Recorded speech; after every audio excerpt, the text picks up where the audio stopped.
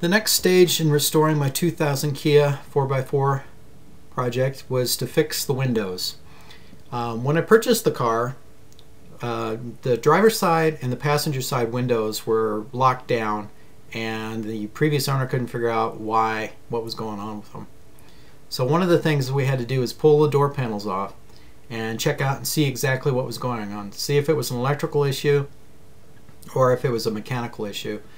And what we discovered is when we pulled off the driver's side panel, we realized that one of the cables for the mechanism for pulling the window up and down had actually snapped off.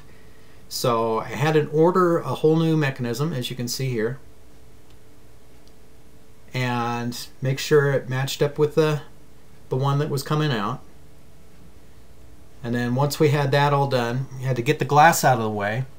And I came up with kind of an interesting little trick to pull the glass up and out of the way so I could get into the door panel and insert the new mechanics.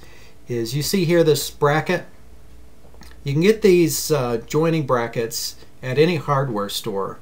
They're mainly used for joining wood together, but what you can do is you can actually bend these up in such a way that it grabs onto the bottom of the glass, and then all you have to do is like hook a bungee cord to one of the ends of it and then swing it over the top of the door down to the door handle, and it'll actually hold the door or the glass out of the way for you so you can work without having to worry about that thing coming down on your hand, because I had it happen a couple times and it's not very comfortable.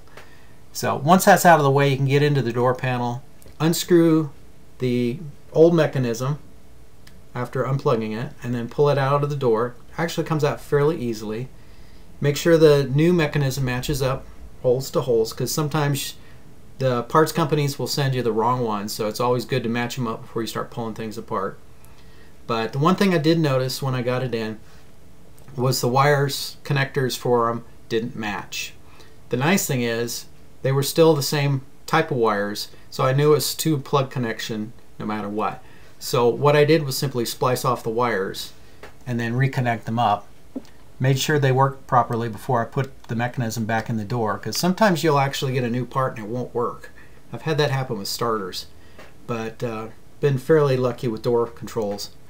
So once that worked, I got the glass down, back mounted in, as you can see here.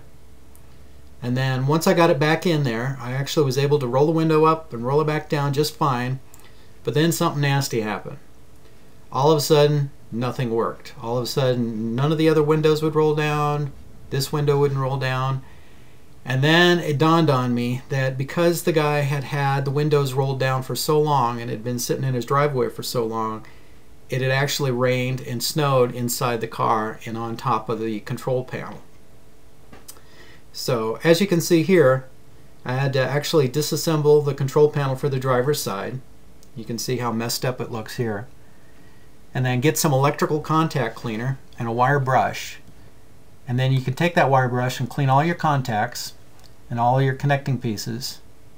And actually I found it fairly easy to do. You just have to be careful with older model cars because the plastic gets really brittle and things will start to snap. And often you can buy a new control panel online, but they can get pretty pricey. So if you can clean up and use what you've got, that's probably the best way to go if you want to save money. But once it was cleaned up and back in, hooked it right back up to the car, and the windows went up and down, all of the windows just fine, had no more problems. So this was the last phase for getting the windows working, and I will update you on the next phase of my project in my next video.